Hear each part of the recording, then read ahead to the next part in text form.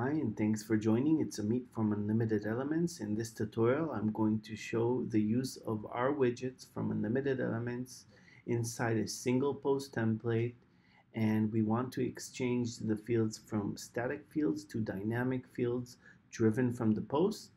And if we have time, we will show also a couple of advanced custom fields inside of the widget.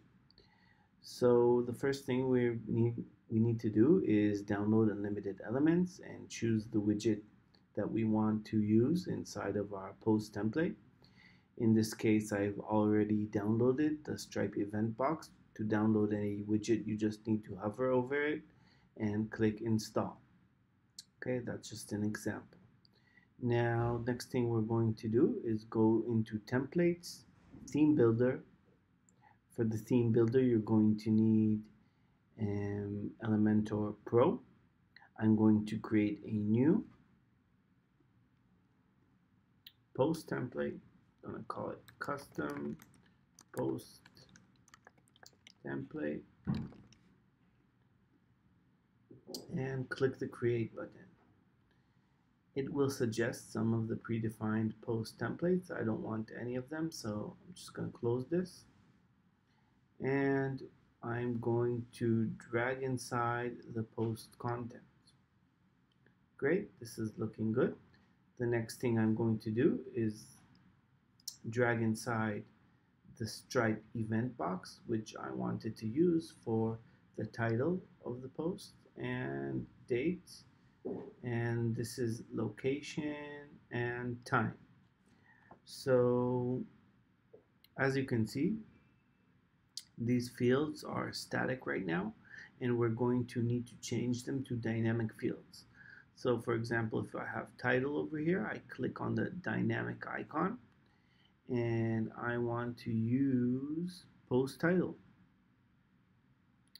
As you can see, once it's exchanged, it's taking the title from the post. Now for these other fields, I don't have any custom fields set up yet, since a post doesn't have these 4 custom fields. So what I'm going to need to do is add them using a plugin called Advanced Custom Fields. Let's just save this and exit to the dashboard.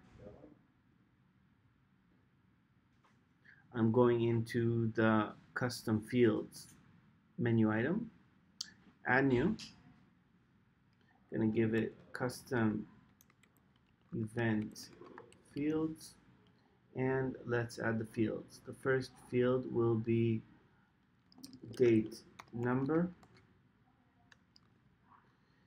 The next one will be date month, event location,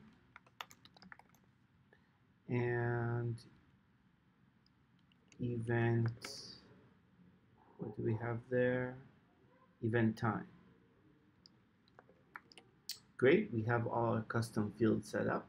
I'm going to publish that, and I'm going into the post. It's super important to go into the post and add these fields since they don't have any data inside of them right now. So the date number I'm going to change to 15, the month to April, the event location to New York, and the event time to 12 p.m. Good, I've added all the data, and I'm going to click update to save, and let's refresh over here.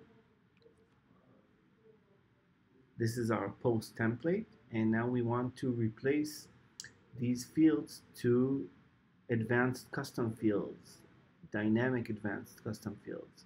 So in the place, I'm gonna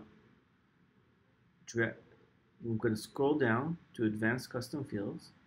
I'm gonna click again on the field, and in key we can choose the event location. Great, as you can see, now it's driven from the post. Let's do that for the rest of them. So for time, again, scroll down, click again, and choose the key. Looking good.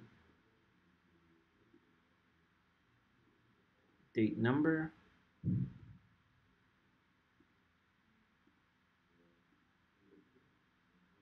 looks good, and date month. We want to replace that with a dynamic advanced custom field. Perfect. We've got our post template set up, and now anything that's going to come from those fields is going to populate dynamically according to the post. That's cool. That's the power of Elementor with unlimited elements and dynamic fields. So if you have any questions, please comment them. Please subscribe to our YouTube channel for more updates, and see you next time.